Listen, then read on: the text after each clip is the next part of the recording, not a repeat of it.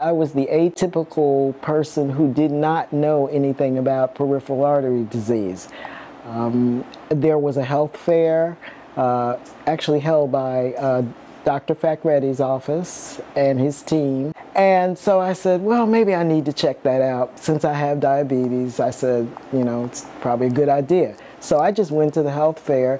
They did preliminary tests of everyone who attended the health fair, and from there, they suggested that certain people call for an appointment if they saw certain things in the test.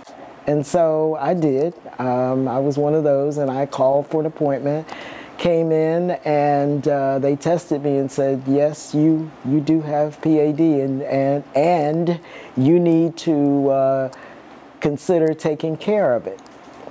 So that's about how it all got started.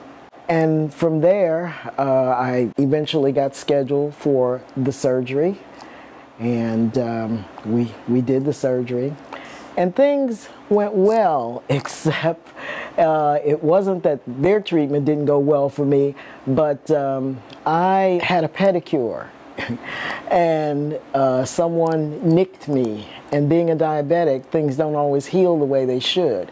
And so even though my circulation was pretty good on that particular leg, it did not heal the way it was supposed to. I got a wound. I eventually lost a toe.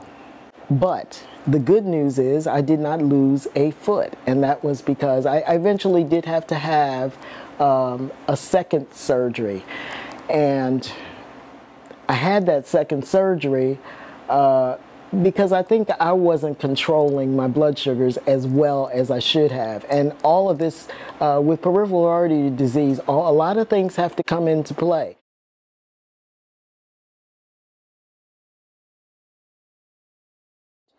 Really pay attention to peripheral artery disease because it can be really serious. Had I lost my entire foot, I don't even want to think about that, because I think it would have been devastating for me mentally and physically. Advice for people that may be suffering from symptoms or just have pain in their legs and don't know why they have pain in their legs: go to a doctor. Don't just say, oh, it'll go away, or gee, if I put some alcohol on it, maybe it'll be okay, or whatever. No, don't do that. Go and find out what's wrong with your leg and get to know what the symptoms of PAD are. That's the advice I would have. And then when somebody tells you, yes, you do have peripheral artery disease, don't just go home and say, oh, well, I'll do something about it in a couple of weeks or a couple of months, because it's a bad disease, okay? And it can really cause you to have bigger and better problems. Take it seriously and do something about it.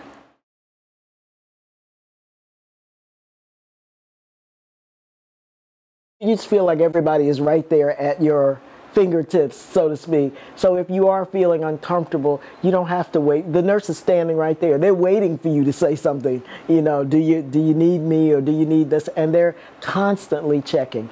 Whereas in the hospital, there are other people that they have to be concerned about, you know. I like this setting better.